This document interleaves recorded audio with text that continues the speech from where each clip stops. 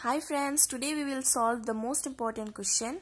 The question is, find the largest number that will divide 398, 436 and 542, leaving remainders 7, 11 and 15 respectively. So find this. First of all, we have to write solution. Next, with this 3 digit, we have to subtract this digit. Let's divide. 398 minus 7.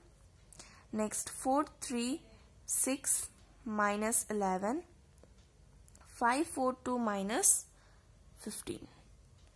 So 398 minus 7 equal 391. 436 minus 11 equal 425 and 542 minus 15 equal 527. Now with this digit you have to find ACF, the longest, with the longest division method. Help of longest division method, we have to divide this. So we have to find the LCM. So to do that, let's do this. 391 divide 4 to 5. So first of all we will give it 1, then 391 minus 4 and 3. Now again we will give with this 391. Next 34 with 1, then it will come 34 minus, it will come 5 and 1. Again we will give with 1, so it will come 34 minus, then 4, and this one will be 17. Now again 17 will give 34. So 17 with 2 will give, then it will come 34, then minus 0. Now see, therefore HCF of 391 and 425 equal this 17. Now let's write, now we will find HCF of this 17 and 5.